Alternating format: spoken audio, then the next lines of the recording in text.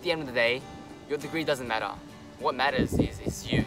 Hey guys, so before I begin, I am not saying you should drop out of uni just because you're not doing a STEM degree. So, I think that if you don't care or don't really know what you want to do in life, then you should pursue a STEM degree. STEM would encompass your science, technology, engineering and math, and these are degrees which will typically challenge you. They're more difficult, have more application, and they're typically less rote learning based than other non-STEM degrees. And I think this is really important because things that are difficult and things that challenge you help you grow and learn.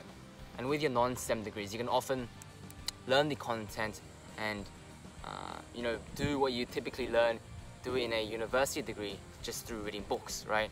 I think books are a great source of knowledge for non-STEM degrees because non-STEM degrees are typically more content-based rather than application. Of course, you can apply the same argument to STEM degrees and say, you can just learn chemistry or physics by reading a book.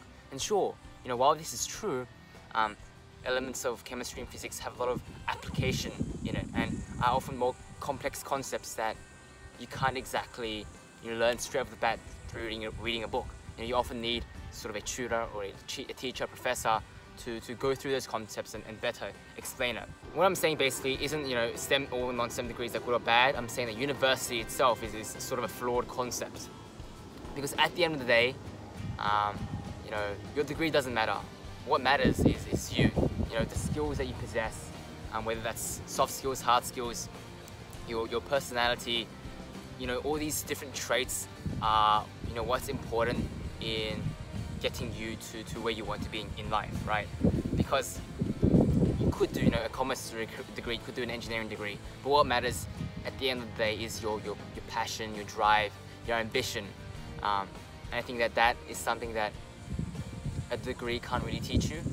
It's really your life experiences, the people you surround yourself with, and a whole bunch of other things.